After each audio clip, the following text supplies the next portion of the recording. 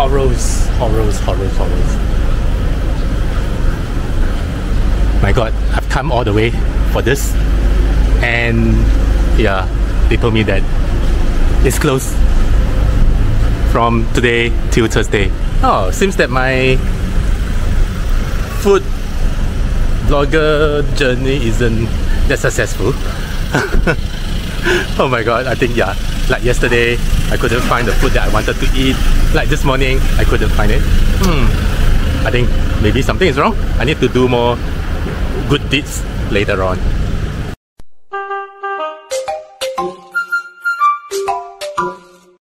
Good morning, Kota Kinabalu. Yeah, it's let me see, what time is it? 8:30 AM in the morning. So I've just done my checkout. So I am intending to look for another accommodation today. The bed that I stayed on, I mean generally it's okay. I think for $6 Singapore price, I think it's a good value, super good value. But yeah, I think first thing is the room gets a little bit too cold at night. So it kind of dropped to 16 degrees. So I was literally shivering. Okay, yeah, when I sleep. So, and also I think the bed is a little bit hard for me. Yeah, so I thought I still got 2 more nights to go, so I better just kind of look for another room. This looked like a big market of Kota Kinabalu, which is just by the waterfront.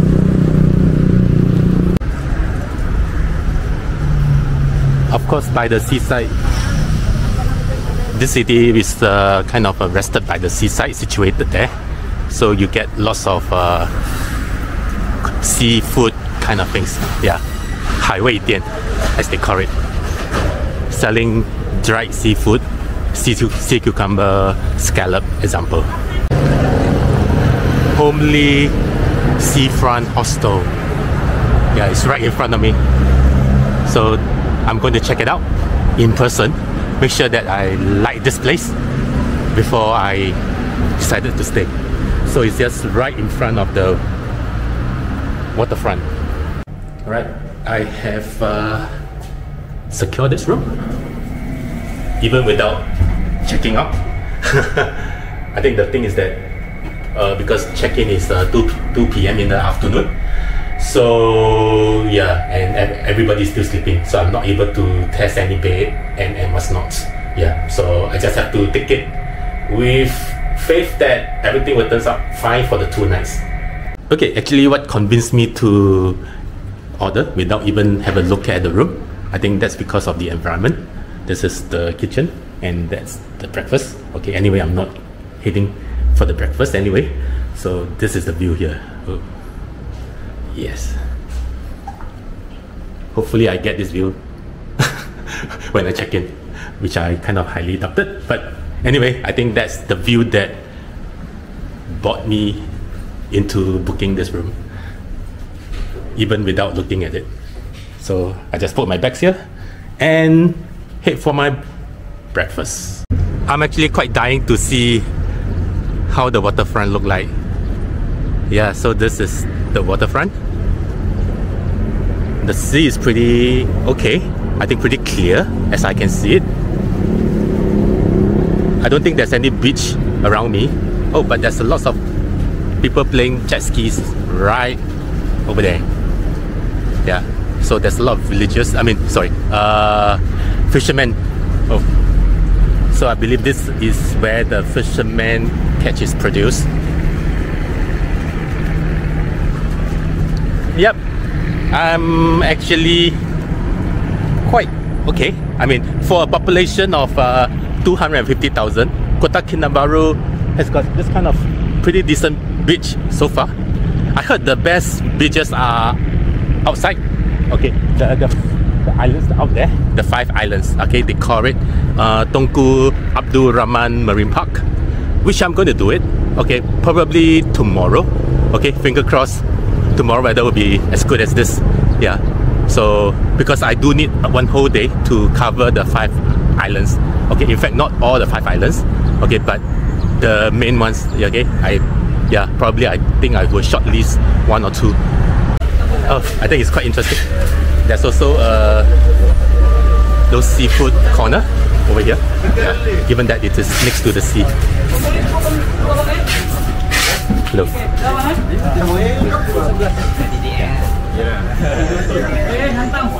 See, all the ikan bilis, the keropok. No, it's okay. I'm walking. I know Hyson. Yeah.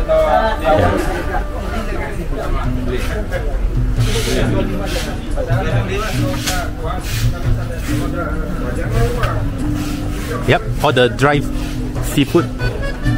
So which is also next to the handicraft.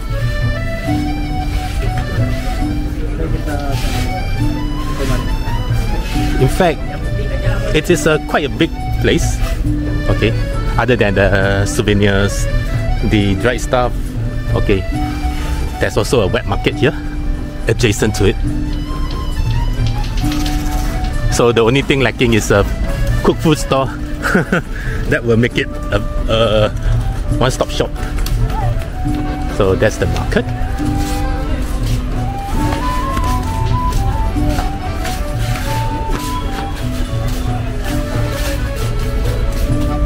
Still pretty early, yeah, so there's very little activities. One of the tourist places that we should go when we are in Kota Kinabalu is this Pasar Craft. I think it's translated as a craft market. Yeah, so this is just by the water side next to the beach. So let me just take a quick tour of this. So you get all the tourist stuff. Okay, the sarongs, the batiks. Yeah, it's very compact here. It is still 9 AM in the morning, so it's, yeah, I mean, people are just opening up their stores, but it's a good idea to show around. Hello, hi. Yeah, you can find all the Sabah stuff over here, like the magnets. Hello, hi, morning. Yeah, it's still early, so yeah. Oh, by the way, it's a little bit kind of short for me, so I have to bend over, yeah, as I cross through the bags. I hope I'm not disturbing the owners and the customers. Hello, thank you. Morning. So this is literally a one-stop shop if you are looking for souvenirs.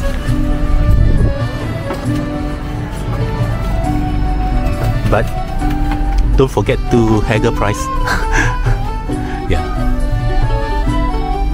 See, I have to bend down to get across the bags, the cloth, the bags, the shirts. Yeah. It's still early anyway. And you can find toys.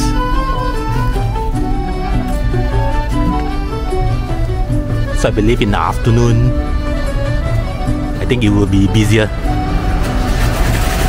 But that means that it's harder for me to do a video in the afternoon. I think when there's too many people. So I take this morning opportunity to just take a shot. Okay, so you can probably come here during daytime. Right. So I'm on my way to my breakfast. Okay, like I said yesterday, I'm saving all my stomach for only worthwhile food. Okay, I mean, as I said, worthwhile food means those food that I pin it. Yeah, sorry, I need to watch the traffic a little bit. So behind me is the seaside. Okay, now I'm crossing the road to more inland. Get some shade from the building.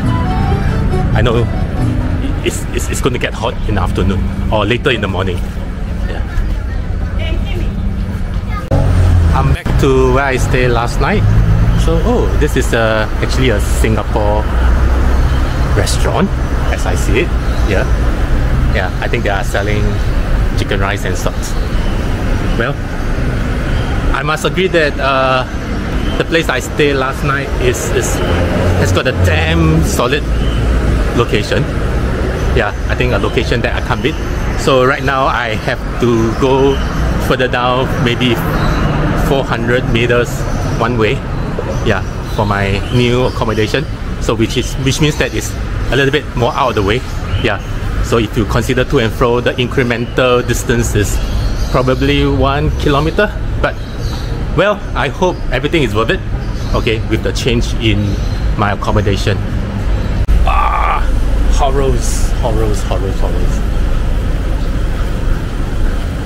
My God, I've come all the way for this, and yeah, they told me that it's closed from today till Thursday, resting 4 days.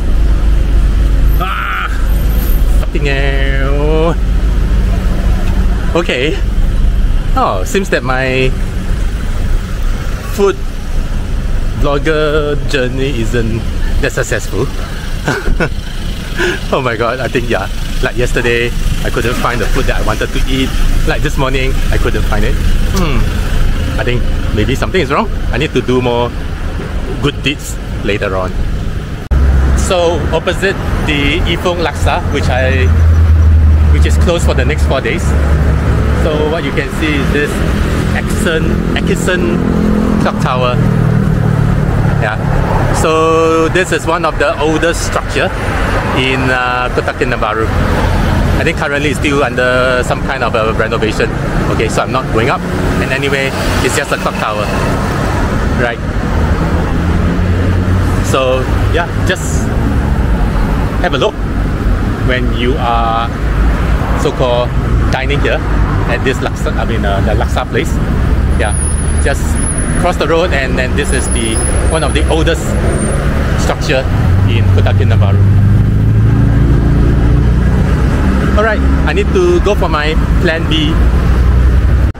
Does this building remind you of Flatiron building in New York? So I call it the Flatiron building of Kota Kinabalu.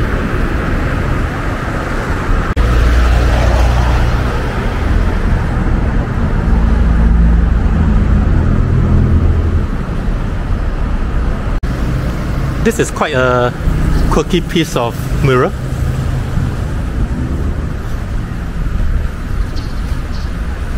Very ethnic. Sabah.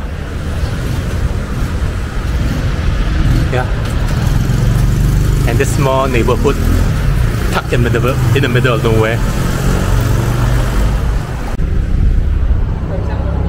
Yeah, that's the very pretty street art.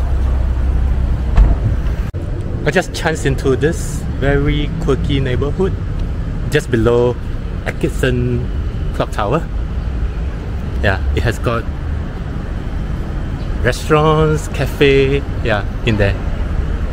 So I think given that it is still pretty early in the morning, so there's not too many shops that is open. Okay. Yeah, look at that. Cafe.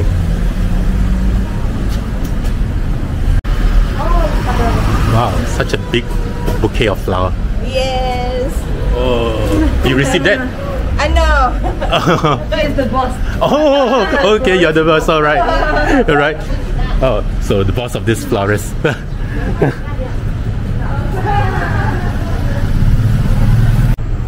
To have a bird's eye view of Kota Kinabalu, you may also want to try climbing up this Signal Hill.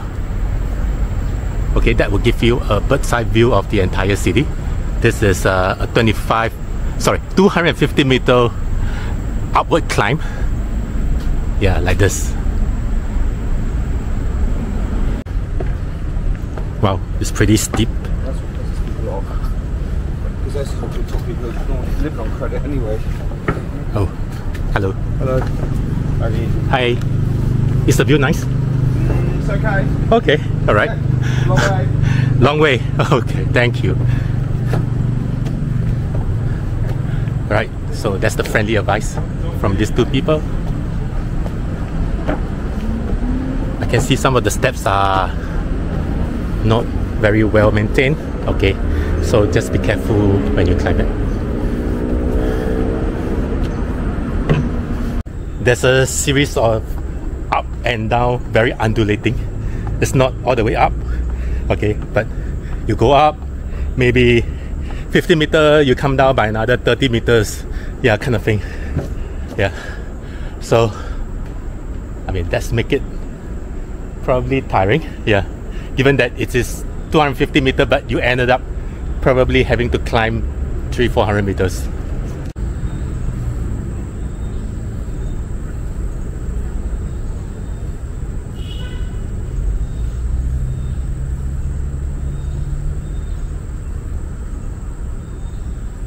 We are so close to nature. No, we are in nature itself. Signal Hill is probably up there. Okay, but I'm not going to climb all the way up, given that over here I'm able to just see as good as I could get. Yeah, so this is the waterfront of Kota Kinabalu. Not a very tough climb, but I'm still like sweating here and there. Yeah, I mean, especially without breakfast. So alternatively, if you do not want to make the climb, just check into Hyatt, yeah, then go to the rooftop swimming pool and you can see everything what you see here, yeah, without even having to spend energy, but you just need to spend your cash. Right, that's the best I can get up to. I'm not going up, okay, so just use a chair, okay, yeah, and you get a slightly better view of the sea.